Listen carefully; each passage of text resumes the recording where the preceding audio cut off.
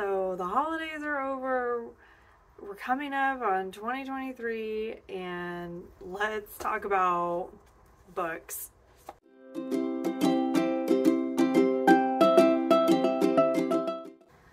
Hi, hello, and welcome back to my channel. My name is Alex, and today we're going to talk about the books that I might read in January. If you're new here, the Maybe series is a list of books that I compiled towards the end of the month that I'm interested in reading in the upcoming month. This is not like an official TBR or anything like that. I usually read between 2 and 4 books a month, so this list is kind of long. Just make up a list of what I feel like reading for the upcoming month, and then I pick my books off that list accordingly. I put a picture of it here, and then I kind of just tell you a little bit about what it's going to be about, and if I can remember, and why I decided to add it to the list. Pretty short, pretty simple, and to the point, so let's not wait around any longer. Let's get into it. So the first book on my list is Sworn to Silence by Castillo. I don't know, I was kind of just like cruising through my Pinterest to-be-reads or some other book list that I have put aside, and this one popped up, and it's about a woman that grew up in Amish town and like survived some type of serial killer issue, and then she decides to leave the Amish and she becomes a police detective for the like neighboring town. So that's like a little bit of the backstory, and then she comes back to the Amish community to help solve a murder. So this book kind of caught my eye because it does kind of have this serial killer vibe to it, but it also has kind of this cultish vibe to it, which y'all know me in cults. Like, I know some people don't consider the Amish a cult, but I definitely would put it in that category. So this book does sound super interesting. The biggest drawback to this book is that it's part of a series. And it's not a small series. It is a rabbit hole of a series. It's got like 15 books in it. It's massive. So I don't really know if I want to dive into this, just because I know that I'm not going to be able to finish that series anytime soon. And if you watched last week's episode, one of my goals this year in 2023 is to close out some of my series, and there's no way that this one is going to get closed out anytime soon. So this is just adding like another massive chunk into that goal. Do you know what I mean? So yes, this sounds super interesting. I might read it and see if I like it before I commit to adding the series to my list, but it does sound super interesting, but that's my biggest drawback at this point. The next book on my list is The Girl in Red by Christina Henry.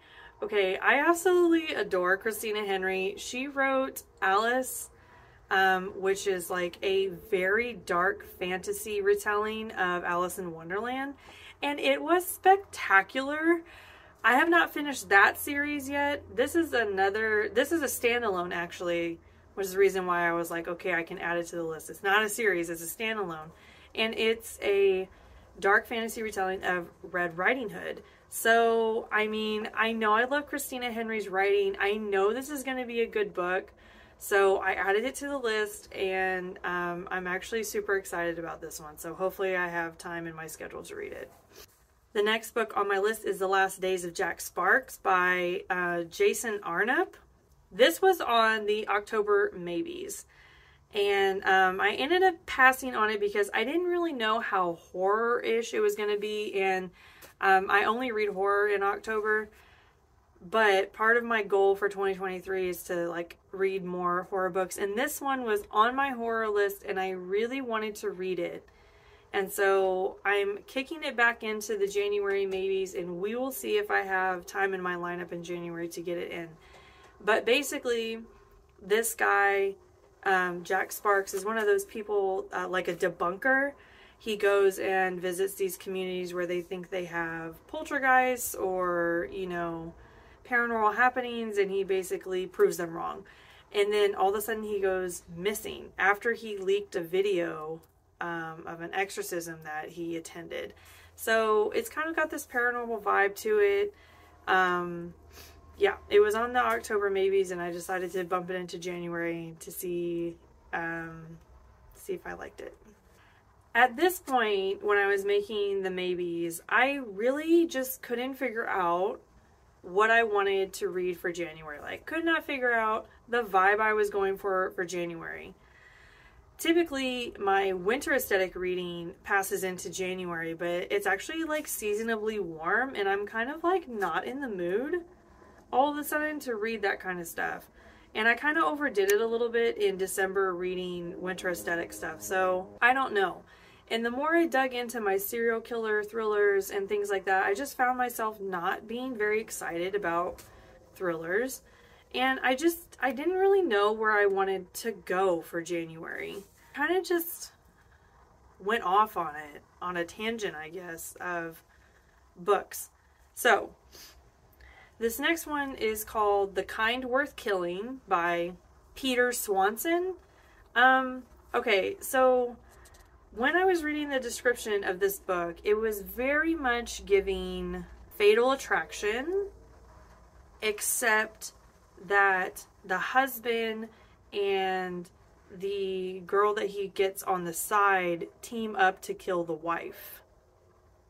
The reviews were very good, and it kind of seemed like it was going to have this sort of spicy element to it, but also this thriller element to it. I don't know, it sounds really interesting, and it kind of had this twist to the description that got me very interested. So, yeah. Okay, and then I wanted to read a book where the villain gets the girl. Well, okay, Katee Roberts' series, Wicked Villains, is perfect for this category. So we're going to put Learn My Lesson up on the Maybes list again. Learn My Lesson has been in the Maybes series multiple times, and I still have not read it. A couple months ago, I started reading the shorts that she wrote for the Wicked Villains series. I think I have one more short left before Learn My Lesson. It's not imperative that I read that short, but I might. I really would like to get further into this series to see if I really like it enough to keep going with it. So hopefully I have time in the lineup for this one, because at this point it's like I keep talking about it and I feel like I just need to read it. Like I need to get it out of my system, because obviously I want to read it. So yeah. So along that line of the villain gets the girl or enemies to lover kind of thing, I started to deep dive into this category, and let me tell you, these are like, when you say you want an enemies to lover or you want a villain gets the girl, they're all series. There are very little standalone books that I could find that were highly recommended. So this took a minute for me to deep dive into. Like, I was committed to finding something that had decent reviews, that was a standalone book. This is what I came up with. The Kiss Thief by L.J. Shen. Now, I don't know how this sounds, okay? It sounds almost like a love triangle gone wrong.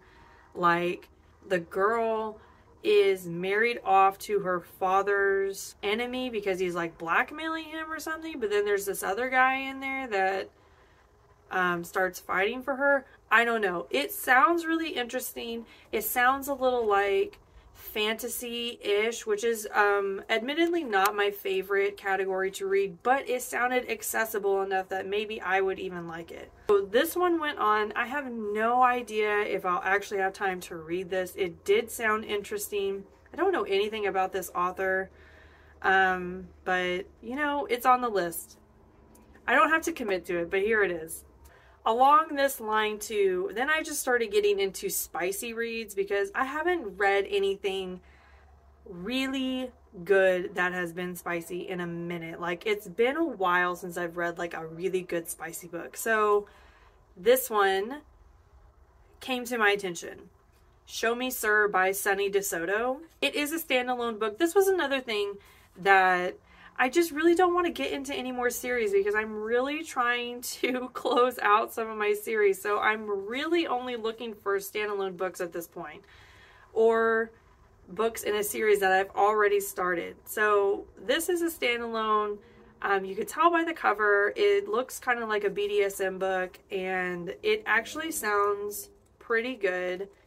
I'm pretty sure the main female character is like a CEO, career-driven woman, and she meets a guy that, you know, takes her down a peg or two. It has a very typical storyline, I would say, for that kind of book, so it went on the list. I have no idea if I'm actually going to be able to find this book anywhere where I can read it for free, but here we are, here it is, and we'll see if I have time in the lineup for it. Okay, well, that's all I have for you guys today. As always, there is a spot on my reading list for my book club book, and we'll just kind of see how that shakes out for this month. I don't really know what I feel like reading for January, and these kind of months are the months that are the hardest for me because I feel like I just never know how things are gonna end up. I'll venture into unknown waters and categories, and sometimes the payoff is good and sometimes I'm just disappointed. So hopefully I'm not disappointed this month in January. Hopefully I get some really good books in the lineup. And yeah, I'm trusting that it's all gonna work out. Make sure you hit all the buttons down below so you know when I'm posting. I post every week, and all we do is talk about books on this channel. So yeah, if you like listening to people talk about books, here I am every week talking about them. So that's all I have for you guys today, and I will see you next time. Bye!